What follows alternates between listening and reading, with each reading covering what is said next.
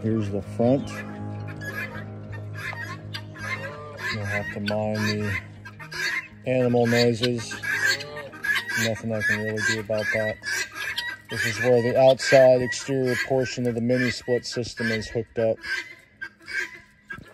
But like I put in the ad, that is currently not working. It needs a motherboard inside this unit here.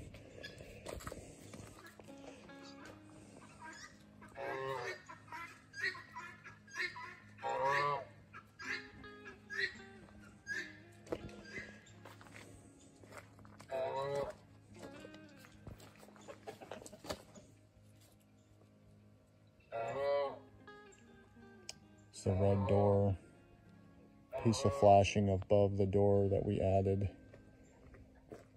The awning needs some repairs. And then right up there's a piece of the roof that got damaged prior to me owning it, and I've never had any issues or leaks through there.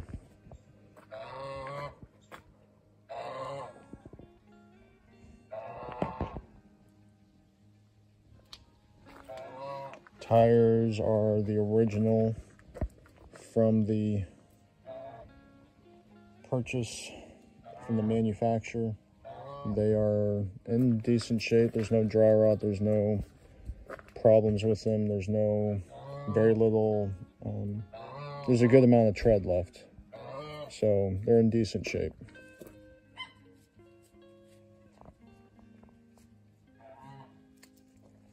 As far as propane hybrid water heaters are concerned, that's about the best you can buy. It's a Truma.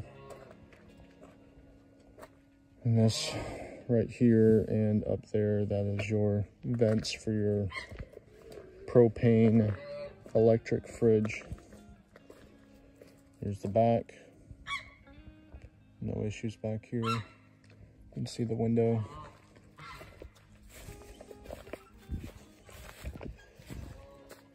All your hookups are on the left-hand side, which is the standard for an RV. You can see all the windows on both sides. This green little line here, that's the lines for the mini split system. It's a 35 amp hookup.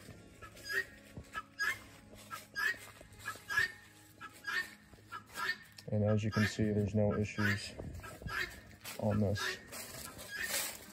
2 series batteries, makes you a 24-volt system. It'll run everything, including the fridge, without issues. It will not run the mini split, and it will not run outlets, which is pretty much standard for a RV.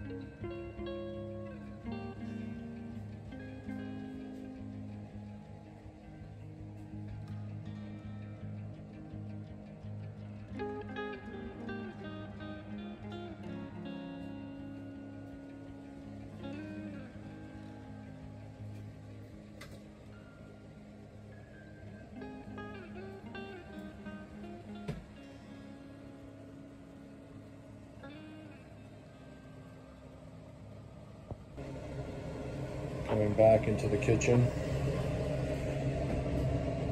you've got your sink, standard apartment size sink inside of this thing with all these drawers.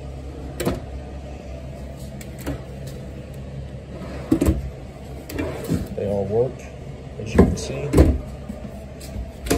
All the doors work. Fire extinguisher.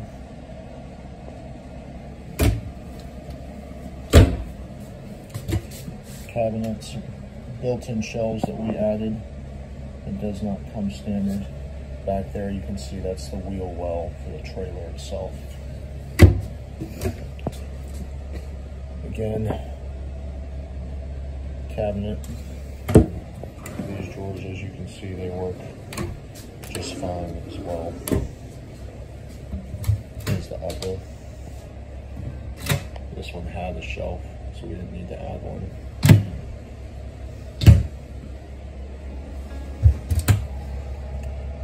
Again, cabinets. And then I do not have water currently hooked up to it, but this does work. And then blinds. Turning around with my back towards the sink, you've got the oven unit. This is one of the high dollar Dometic stove units. Oven inside of there. Cabinet lower, the other wheel well. Plumbing, reaching over. This is under the bath, the refrigerator. You can see again, that's all under the fridge. More cabinet storage. Opening the freezer. Again, it's on right now, set to electric. You can turn it to, well, that's electric. This is propane setting, and then back off. Here's the lower. Works very well. This is your drip tray for condensation, because your cooler units are inside of it, standard RV style. And then this book will come with. This is all the information regarding the RV. Under the stairs storage. This electrical wiring comes to these two light switches. And some of the other stuff. That's your built-in cutting board. It's a little stiff, but it does work. And then again, you can see in there, there's a plug-in for phones and things like that built in. This standard, this has a wine cooler in it, which we have the wine cooler, and will ship with the unit. I believe we have it still. Again, butcher block cutting board slides in and out. And then this right here is your circuit breaker box. All your standard RV style breakers. Coming out of the kitchen, you've got this built-in shelf. Now the standard, this thing is mounted to the wall right here. You can see the old mounting locations. We built these this frame right here for it to sit on, so you can actually sit on this thing, and you could have those folding tray tables, which is what we had in mind for this, to be able to tuck away seating more better for us. Coming around, this is the ladder for this loft over here. To get this out, you just grab, pull out, it comes all the way down. It's got a retaining bar so it will not come or fall out. You can see the loft here, a little dusty. And you got the light switch right here, turn that on. Big overhead, and all of those four little lights you see in the corner, like that one there and that one there, are all controlled with that singular light switch. You can come up here and you can see the windows. There's the other loft. These measure the same distance.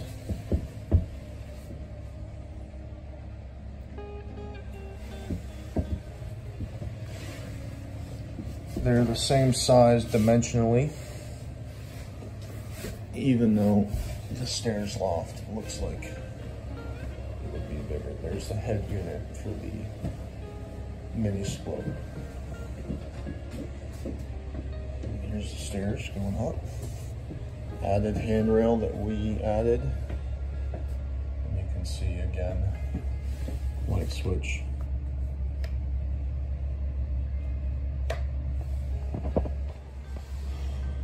And all of this railing we added. This is going to be for children to be able to climb up and down the stairs easier.